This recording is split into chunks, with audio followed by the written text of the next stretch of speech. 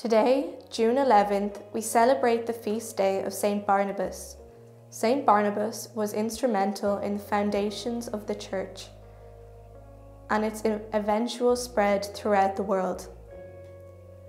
Initially, Scripture leads us to believe that he was a wealthy landowner who gave up all he had to the fledgling Christian community. He was humble, concerned only with the glory of God, and provided support and encouragement to the disciples.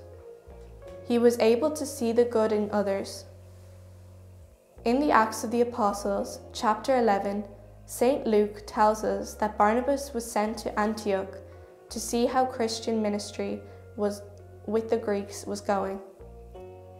St. Barnabas, filled with the Holy Spirit, travelled to Tarsus to seek out St. Paul.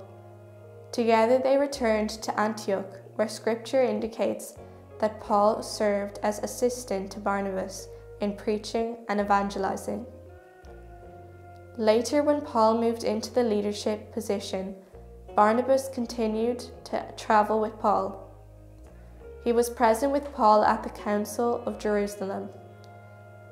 While they were preparing for the second missionary, there arose a difference of opinion regarding Mark.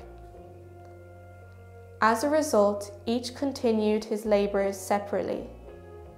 Barnabas went to Cyprus with Mark and Paul, taking Silas to Syria.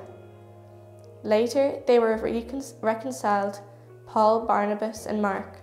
After traveling to Italy, Saint Barnabas returned to Cyprus, where he was martyred at Salamis by stoning while preaching in the synagogue. He remains the patron saint of Cyprus. Saint Barnabas, pray for us.